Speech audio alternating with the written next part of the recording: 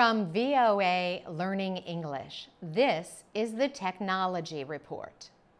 The Federal Aviation Administration, or FAA, has chosen a university town in Virginia as one of 6 places to test drones.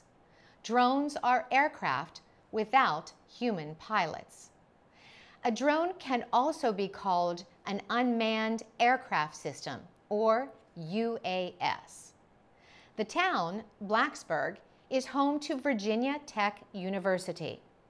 The university has flown and researched unmanned aircraft systems for years.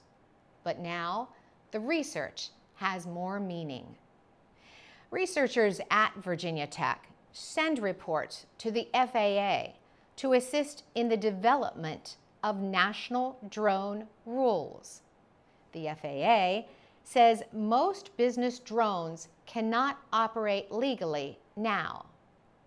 The agency plans to announce rules for how drones can share airspace in the United States with major airplane companies.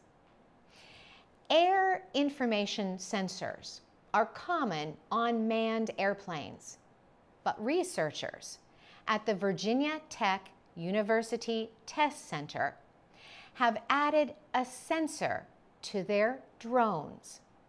The sensor records airspeed and altitude, the height of the flight. The information is sent through tubes to a computer that examines stability.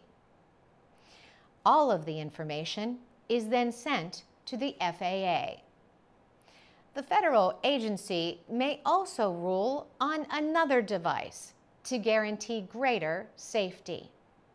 The device is a special eyewear that lets a person see the flight as if he or she is on the drone.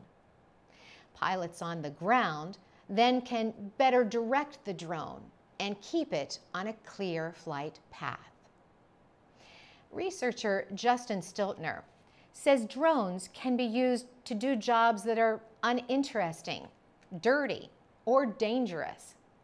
Professor Craig Woolsey says farm studies are the main goal.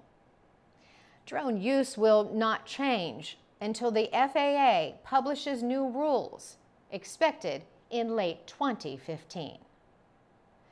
For VOA Learning English, I'm Carolyn Presutti.